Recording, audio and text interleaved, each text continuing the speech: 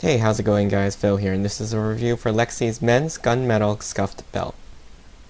You'll receive the leather belt and a leather drive punch tool for adding more belt holes. The belt measures 40 inches long and has 5 holes in it. The buckle is a heavy steel buckle that is 2¼ inches by 2 inches. The belt has a gunmetal brown-gray finish with an interesting half-scuffed weathered look. With the punch, you can either add more belt holes or shorten the belt and punch a new hole for the buckle end. This belt is a little large for me. For reference, I have a 29-inch waist, and I ordered size 36 because that was the smallest size offered. So I'm going to be taking a few inches off the belt. First, I'll unscrew the piece holding the buckle in. Then, I'll measure how much leather I need to cut off, about 2 inches, and use a sharp pair of scissors to cut cleanly through the belt.